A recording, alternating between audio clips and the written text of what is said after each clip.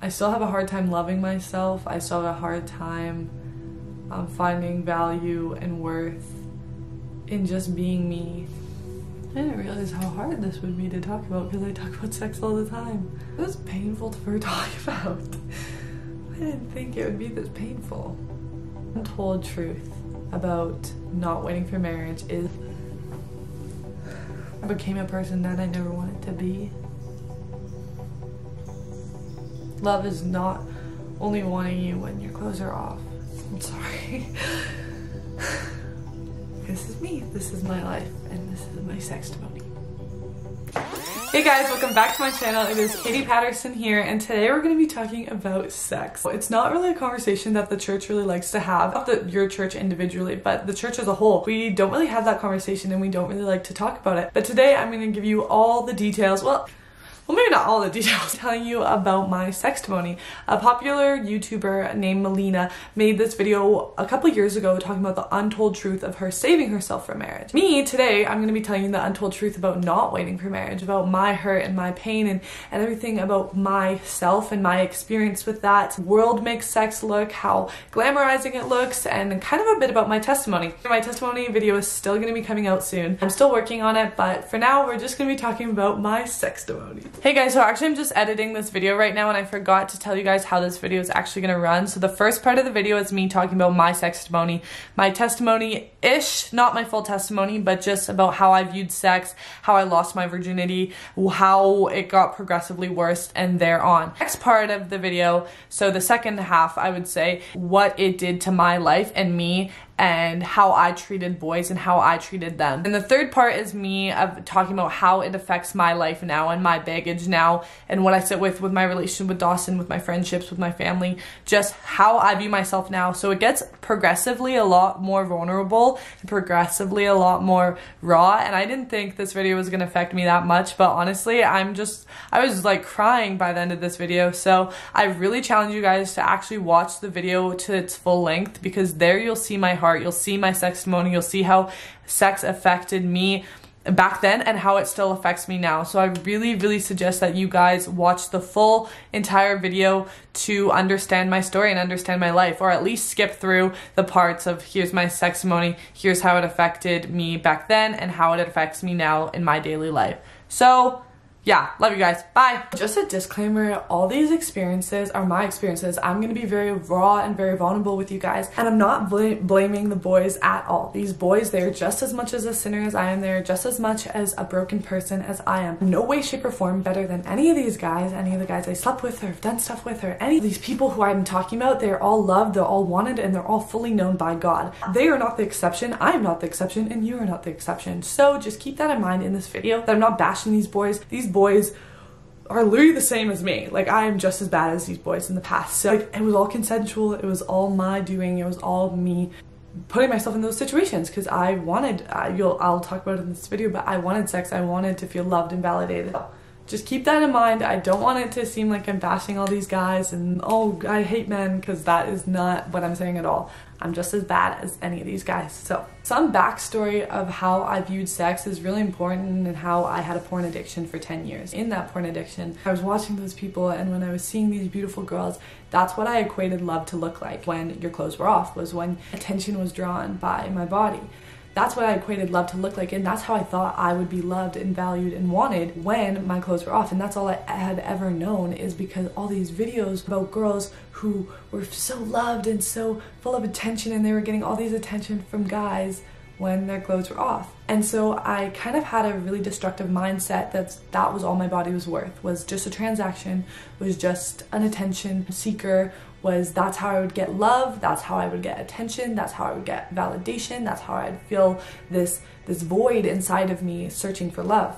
Having that addiction for 10 years and hiding that, I never knew how destructive that would actually look like in my everyday life, in my relationships, in my friendships, and everything. Keep that in the back of your mind, that like, this is all I thought I was worth, was because I was watching porn, and that's how I got my validation and love from mindset from porn.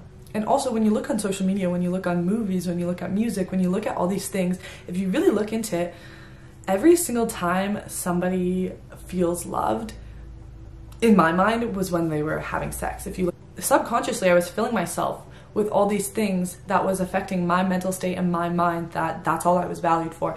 Movies, music, social media. I was like, that's how I'm getting attention, that's how I'm getting love, that's how boys want me. Boys want me when my clothes are off.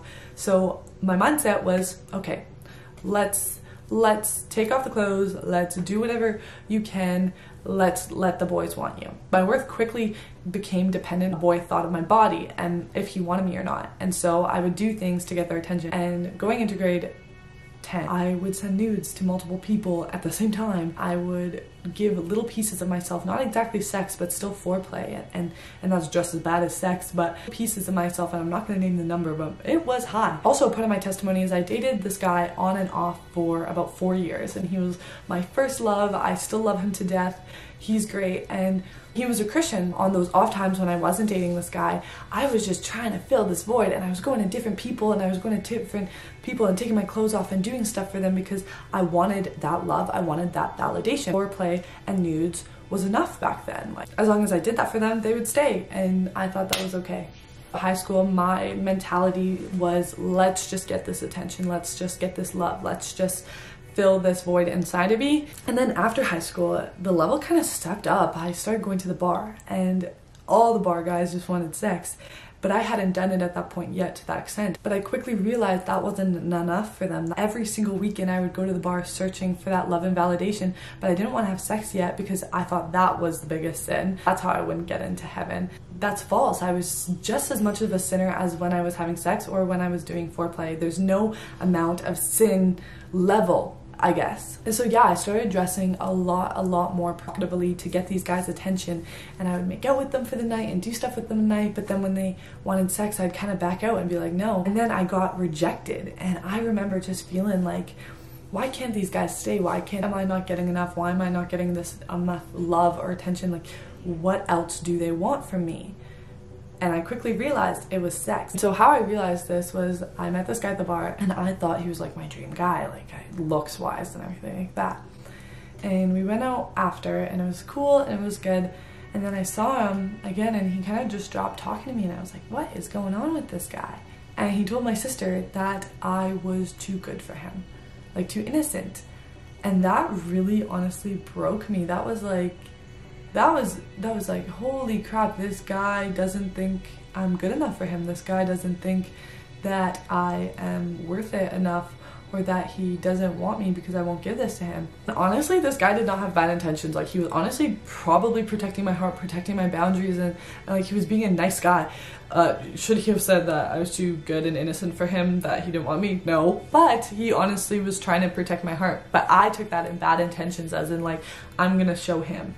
Weekend I met a different guy, and within a week I slept with him, and it was a random guy from the bar, random guy I met like a couple times at the bar, and I was just like, okay, let's get it over with, let's get it done. Like, it doesn't even matter anymore. I've given myself to so many people, let's just get her done. I remember driving there, and I remember everything in me telling me like, don't go, like, don't go. I went and I had sex with him, and I left. And I never really talked to him again. And I didn't really think it affected me that much. Like, I remember going home and like being like, okay, that wasn't bad. Like, I'm fine. Like, I'm fine. There's no soul ties. There's no attachments. There's no hurt. There's nothing. It's just sex. Like, it's just, whatever.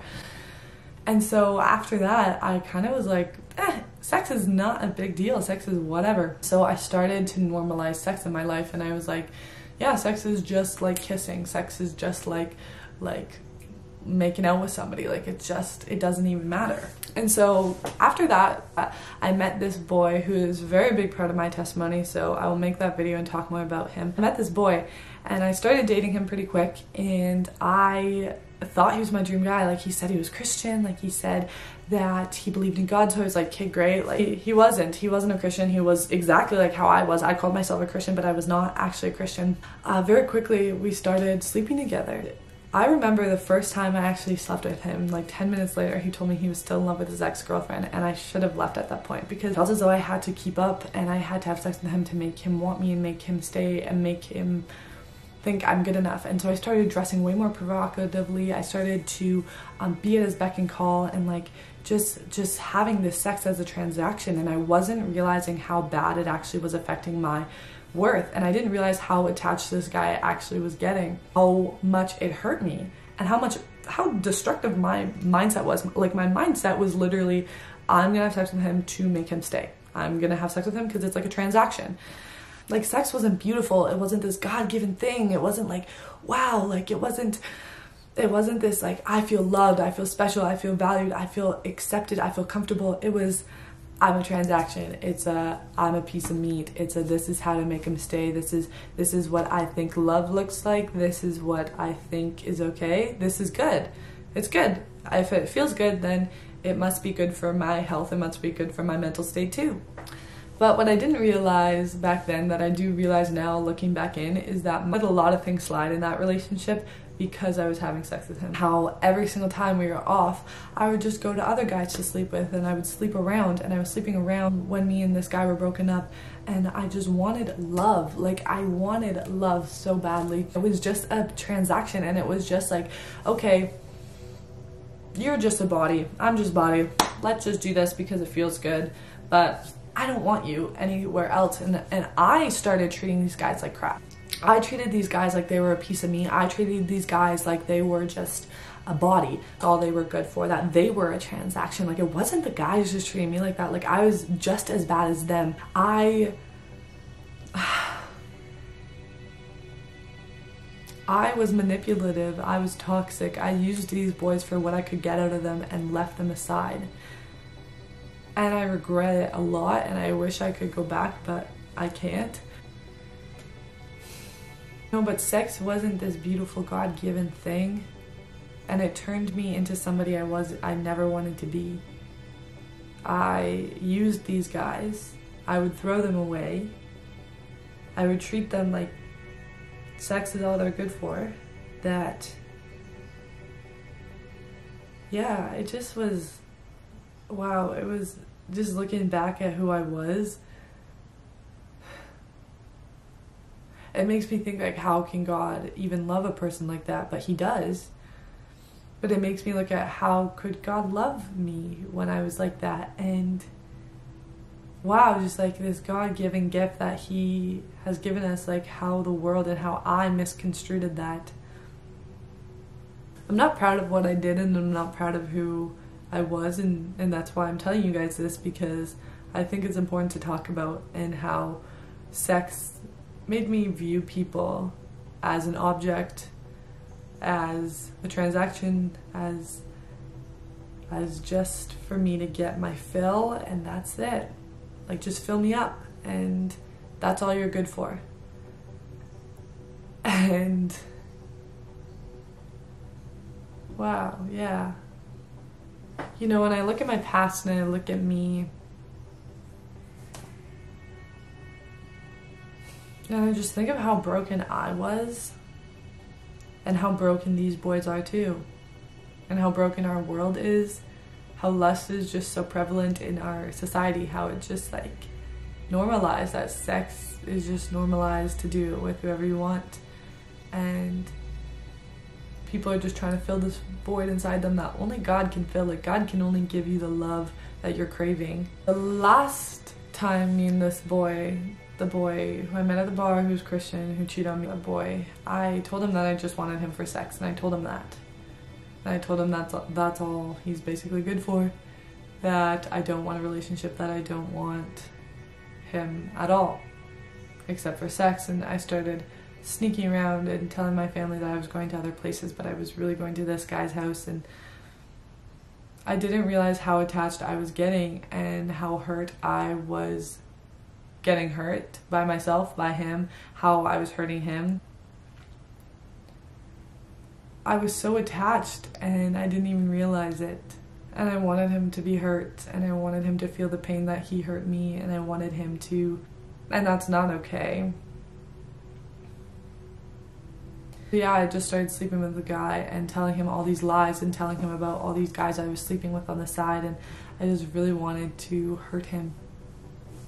Like, I was a really bad manipulator and a really bad toxic person, and I regret what I did to him, and I regret the pain I put him through. Even if he denies it, I still regret that. So I'm not going to tell you how this story ends because it's a big part of my testimony and I want to make a testimony video about everything, and this boy will come up again. What I want to say is the untold truth about not waiting for marriage is the devil makes sex look glamorizing. The devil makes sex look like this romantic, special thing before marriage, and this fire, this passion. But what he doesn't like to tell you is the consequences. He doesn't like to tell you about the baggage you're going to bring into relationships now, the hurt and the pain that you go through. He doesn't like to tell you about the attachments. He doesn't like to tell you about the pregnancy scares, or I'll make a video more about soul ties just because it's a really controversial topic. But personally, you get attached to the person you sleep with, whether you like it or not. And you may not realize it until you're out of it, but that was me. That was my experience, is that I didn't realize of how attached I got to this person. But the devil doesn't like to tell you the consequences of sin.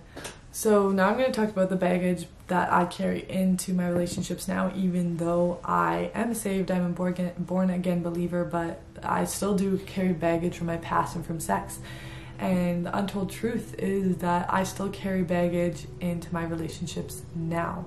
And I still carry that baggage of, I don't feel loved because my clothes aren't off. I don't feel loved right now. I don't have the feeling of love because he's not wanting to take off my clothes. My relationship with Dawson is, obviously we're not having sex and we're not doing foreplay and we have really strict boundaries. And sometimes the enemy can really use lies against me, saying that Dawson doesn't love you because he's not doing that. And I've had to work with God, and God has really worked on my heart, rewiring how I feel loved and how I feel valued. Another baggage I carry is I don't really feel worth or value sometimes. When I'm dressing modest and when I am not showing parts of myself, I don't really feel valued. And that's another piece of me that the Lord has really shaped my value for me, because I don't really feel valued sometimes, and I don't really feel worth, and I don't really feel love sometimes. I wish I could say that after you come to Christ, everything just gets fixed, but the Lord's still working on me. I still carry baggage. I still have a hard time loving myself. I still have a hard time finding value and worth in just being me and just being a Christian. And that's the untold truth about not waiting for marriage, is your worth, your baggage, your identity, your value. The enemy really misconstrues all of those things. The enemy sucks.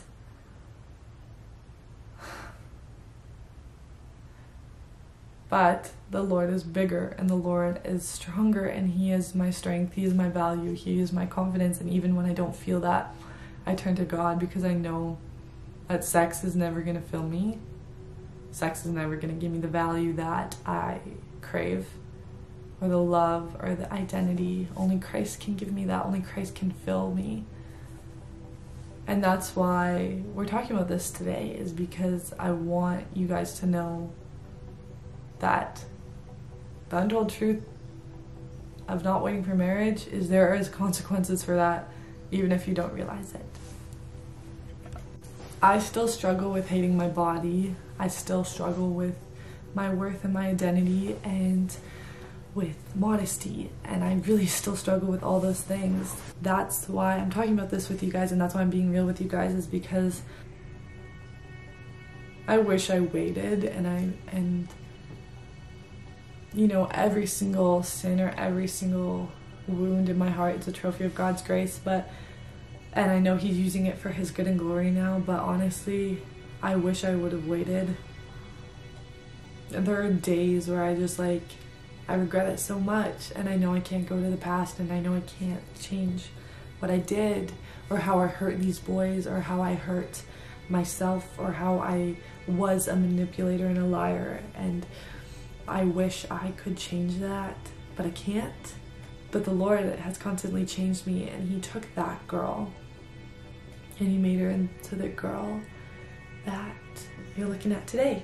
and that's a godly woman. I mean, he does like to tell me lies all the time, but I just constantly focus on God and who he calls me, and that's a daughter of a king.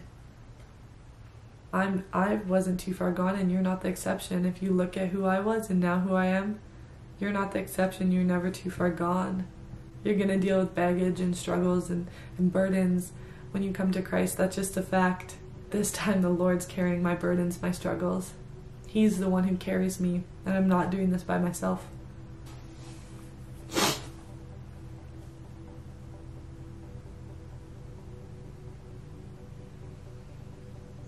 Oh, this is painful to talk about. I didn't think it would be this painful. You know, and I just think about all those guys that I absolutely used, and I pray for them all the time, and I pray for every single boy I've slept with and hooked up with, because I want them to come to Christ, and I want them to know they're not too far gone. And you know, I've gotten a lot of hate for coming to Christ after used to sleeping around and used to go to bars, and from the people I hooked up with, but it's easier to forgive them because I know that I used to be them. Wish that. I regret doing it because I became a person that I never wanted to be. That's not love. Love is not only wanting you when your clothes are off. Love is not only being accepted when your clothes are off. Love is not a transaction. Love is not... Love is not treating someone like a piece of meat or objectifying them. And that's what I thought it was. Love was all of those things, but that's a fake form of love that the enemy uses against us. You can still wait. You're so loved, wanted, and fully known by God. And he wants you with open arms to come home. And I wish, if I could go back, I wish somebody would have told me all those things. And I wish somebody would have told me everything that I'm telling you right now. So that's why I do my TikTok. That's why I do my social media mission field, because I wish somebody told me these things. And that's why I'm telling you guys. Guys, that was a very raw and vulnerable video. I don't know if it's all mumble jumbled, but I'm gonna try my best to edit it so it's not. And I hope this helps. And I hope you know that you're not too far gone, that God loves you and he wants you. So until next time, bye guys.